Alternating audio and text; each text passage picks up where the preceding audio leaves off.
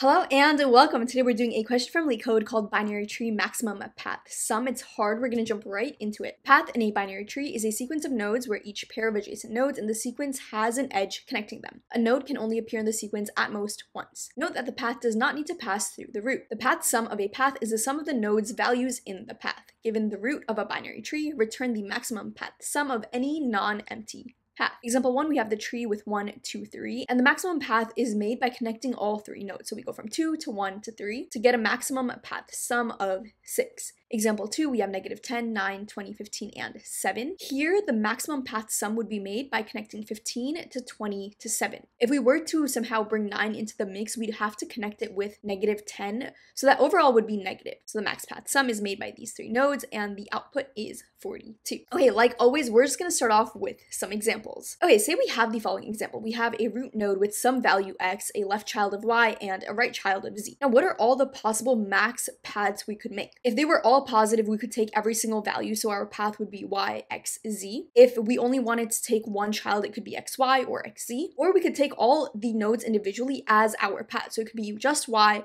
just x, or just z. So how would that look like with some numbers filled in? So in the following examples, let's see how it actually looks like played out. If we have -1, 5, 6, it makes sense to take all three of these nodes. So this entire path would give us a sum of 10. In the following examples, we want to take just the root and a child. So this would be 1 and 5. This would be 1 and 6. Over here, we just want the left child. Here, we just want the right child. And here, we just want the root node by itself. Now let's take a look at one more example. Say I have the following tree, and it's intentionally just a little bit complex, so that way we really have to be clear with our logic. Okay, this is my tree. Let's start all the way at the bottom, right over here, right? We have -1, 5, 6. Imagine this is my tree. This is all I'm dealing with right now. What is the maximum path sum for these nodes? We saw that over here, right? We want to take all three of these values to get a maximum path sum connecting 5, -1, and 6 for a total of 10. So right now, my max path sum value is going to be 10. Now let's take this a level above. Say I'm considering the subtree that starts with node 3. So 3, -1, 2, 5, and 6. We know this over here is 10. Now, how does it look like with this whole subtree? Well, these are all positive, so what if we just included everything? We did 2, 3, -1, 6. But to go back to 5, we would have to cross -1 again. And we can only use each node at most once. So we can't make use of both the children. So what we're going to do is see what the max child was for this subtree here. That was 6. So we're going to go with 6. Which means 6 plus -1, which is 5, is going to represent this left-hand side for this subtree over here. We can essentially just replace this entire tree with the value of 5. So if we did that, it would look something like this. And now we're back to our 3-node problem, right? We have 3, 2, and 5. What is the maximum path sum here? Well, we would just add all of these together. So that would be 3 plus 5 plus 2, which would be 10. And this is the same as our current maximum path sum, so we don't really need to update anything here. Now, if we take this another level up, we're looking at node 12 as the root of our subtree right here. What is the maximum path sum we can make up until this point? So we need to do the same thing again, right? We can't take both left and right children, so we want to take the one that has the greatest value. That's going to be this left child over here. So we're going to use that and add our own root's value to represent this entire right child for 12. So this value, instead of 3, could essentially be rewritten to be 8. So we have 8 over here, 12 here, and 4 here. Again, what is the maximum path sum? We add all of them together. The child nodes are both positive values, so it makes sense to include them, right? We're going to have 4 plus 12 plus 8. So that's 24, and that's greater than our current max path sum. So we go ahead and update that. And what does that path actually look like? Well, putting the values back in here, we had 5, -1, 6, 3, 12, 4, and 2, right? So what our path right now is 4, 12, 3, -1, and 6. This entire path is connected and no nodes are being repeated. This total sums up to 24. And we're just going to keep doing the same thing all the way to the top. So if we were just looking at this subtree has a maximum path sum of 24. Now, bubbling this right back up to its root, we want to see which child we should go with. This has a sum of 4. This one had a sum of 8. So 8 was greater. We go with 8 and 12. So that's going to be 20. We're passing in 20 as a left child for 8. And now we want to see what the right is, but we don't know what the right is. We have to compute this first. So starting all the way at the bottom again, right? We start at node 7. It has no left and right children, so the maximum path sum would just be itself, so that's going to be 7. So we pass that up to 13, the right child is 7, and same thing over here, the left child is -2. The maximum path sum here would be 7 and 13. This is a negative number, so we don't really need to include this. The max path sum at this point is 20. We're still less than 24, so no updates are needed. But here now we have 20, we pass that to 8. So what we're gonna do is 20 plus 8 plus 20, and that gives us 48. So our new max path sum would be 48. And what does this path look like, right? We're basically going from 7 to 13 to 8 to 12 to 3 to -1 to 6. And that's what we're gonna do to solve this problem, right? We're just gonna break it down into a root node, a left child, and a right child. Now we're doing a lot of repeat operations and it is a binary tree, so we're gonna solve this using recursion and a depth first search. So let's go ahead and code this up and then run through an example afterwards. Okay, to code this up, the first thing I'm gonna do is initialize our max path sum variable. This is gonna keep track of the maximum path sum we've seen so far. And this is gonna be referenced in every single recursive call stack. So I'm just gonna make this a global variable. So it's gonna be self.maxPathSum, and I'm gonna initialize it to -infinity. Now, since we are going to be referencing this in every single call, I'm also going to write my function under this over here. So let's call this path sum, and it's gonna take in a root. Now, with a recursive function, there are two things we need, right? A base case and a recursive case.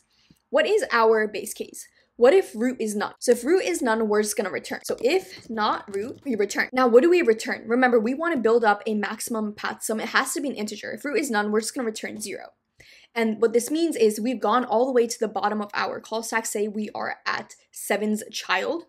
The root is none, so we're gonna return the max path of 0. Now, if the root is not none, so it does exist, now we want to figure out what the right and left subtree values are, respectively. So left is going to equal path sum with root dot left. And same thing for right. Right is going to equal path sum with root dot right. Now, what if they are negative? In that case, we wouldn't want to take their value. So I'm actually going to max this with 0. This is just going to mean that if it is negative, we're going to take the 0 instead because that would be a higher value, which is the same as not taking it. So I'm going to do that for the right as well. So now we know our left and right values. So now I want to figure out what the maximum path sum is for the subtree I am on. And if it is greater than my current max path sum, I'm going to go ahead and update that. So self.maxPathSum is going to be the max of what's there right now and what we get by adding up all 3 values. So left plus right plus root dot val. And if left and right are negative, we're just going to use the 0 instead. So we're going to get the maximum value we can get with our root. If that is greater than maximum path sum, we update that value. So now that we were able to make a maximum path sum and see if it's greater than the one we have, we want to see if we can make a maximum path sum with our root's caller. So we're going to need to pick either a left or right side and return that with our node's value added to it. So we're going to be returning max between left and right and adding in root dot val. And this is our path sum function. So now we want to call this, and all we have to do in the end is return maximum path sum. So return self.maxPathSum. So let's go ahead and submit this. Okay, we're getting a runtime error, not supported between int and string. This should have been a float. Okay, so now it's actually -infinity. So let's go ahead and submit this. Okay, now it is accepted. So let's go ahead and run through a super quick example. Okay, for our input, say we have example 2 over here, -10, 9, 20, 15, and 7. We're going to be going through our code line by line to see exactly what we're doing. Okay, the first thing we do is initialize max path sum to be -infinity. We define this function, and now we call this function with -10. So we're calling path sum with -10, and we're in this function now. We know root is not none, so we don't return 0. But now we figure out what left is. Now left is going to be the max between 0 and path sum of its left child, which is 9. So we're calling path sum again with root node 9 this time. Again, we go in here, root exists, so we don't return. We figure out what left is again. Left is going to be the max between 0 and path sum of the left child of 9, which is none. So we call path sum again. And this time we're passing in none. So now that root is not there, we would return 0. So we return 0 here, and we return this back to our caller. So this was called by 9, and we want to figure out the max between 0 and 0. That's just going to be 0. So left is going to be 0. Now we want to figure out right. Again, we max it with 0 and root.right. So 9's right is none. We're going to have the same thing again. This is just going to be 0. So all of right is also 0. So now we know what left and right are for root 9. We want to figure out what the max path sum is. So this is going to be the max between what we have there right now and left plus right plus root.value. So root.value is 9, which means now we set max path sum to be the max between -infinity and 9. That's going to be 9, so we go ahead and update that. And now what we do is return the max between left and right Either way, it's going to be 0 plus root.val. So we're returning 9 to our caller. And what called us? That was this over here. So this is now going to be 9. So now we know what the left is for root of negative 10. We want to figure out what the right is. So we call this with right's child of negative 10, which is going to be 20. So we're calling path sum again with 20. Now we want to figure out its left and right. Of course, first we do left, so it's going to be max between 0 and its left child, which is 15. So now we call this again with 15. Root is not none, so we don't return, and we want to figure out what left is. Left is going to be the left child of 15, which is none. And we know the path sum of none is going to be 0. So we're basically figuring out the path sum between 0 and 0. The max of that is 0. So the left of 15 is going to be 0. And same with right. Right is also going to be 0. It is none. So now we want to see if we should be updating max path sum. What is left plus right plus root.val? That is going to be 15. It's greater than our current max path sum, so we go ahead and update this. And now we want to return to our caller. So this is going to return the max of left and right, which is 0 plus 15, which is 15. So we know the left of 20 is going to be the max between 0 and 15, which is 15. And the right of 20, we're going to be doing the same thing. We know that 7 has no left or right children, so the max path for this is going to be 7. So now we know 20's left and right values. We want to do max path sum again. Left plus right plus root.val. So 15 plus 7 plus 20, that is 42. So we go ahead and update this. And now we return the max between left and right plus root.val. So we're going to take 15 and we're going to add to 15, 20. So we're going to get 35 and return that. So this now becomes 35, which means right is now 35. And we know the left and right values for our root of negative 10. We do the same thing again, we add them all together, so negative 10 plus 9 plus 35, that's going to be 34, but it's not greater than our current max path sum, so we don't update that, and all we do is return. So the max between left and right is 35, plus root.val, that's going to make it 25, and we return 25. This is not being assigned anywhere, so we don't really need to do anything with the 25, and all we do at the end is return our maximum path sum, which was 42, and we can see that that is correct. So space and time complexity, if we have n nodes in our graph, we're going to be going through every single node in our binary tree. So that is going to be O of n for time. And for space, our recursive call stack could go as deep as the number of nodes in our tree. So that is also going to be O of n. We just went ahead and solved binary tree maximum path sum. If you have any questions whatsoever, of course, let me know down below. I will answer all of them.